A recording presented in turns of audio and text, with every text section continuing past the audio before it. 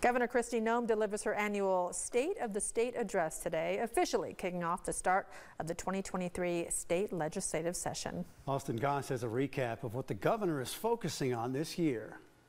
Governor Kristi Noem kicked off the annual legislative session Tuesday with her State of the State address. And while it was a relatively short speech, Governor Noem did manage to cover a lot of ground, particularly as it related to proposals on family policies. Today I'm going to share with you how our state has become the #1 state for individuals, for families, and businesses to build the American dream. It's that line that set the tone for Governor Kristi Noem's State of the State address Tuesday, where she touched on cutting taxes and a slew of other pro-family policies. Among those, expanding the state's paid family leave policy and incentivizing the private sector to provide it.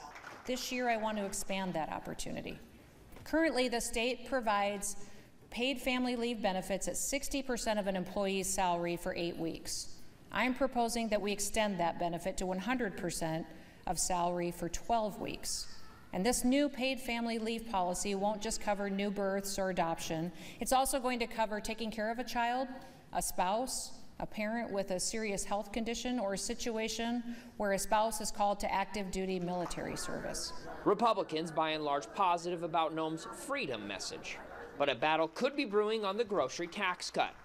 A proposal to cut property taxes is gaining bipartisan momentum, with the general sentiment being that only one major tax cut can fit into the budget this year. The legislature has been focusing on different areas of tax cuts. The legislature has been focusing on the need for prisons and county and regional jails. Those are things that I know that the governor's office will be working with the legislature on. Didn't necessarily get mentioned today, but I'm looking forward to working with her in the future. And Democrats also satisfied with the governor's plan to cut the grocery tax and strengthen family leave, but concerned about what was maybe left on the table. If we're going to keep creating all these jobs, how are we going to bring people into work, and how are we going to house them? You know, that's another thing that's been taking a hard look at.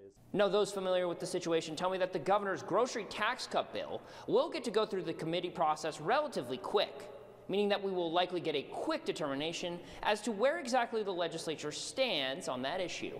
In Pierre, I'm Austin Goss.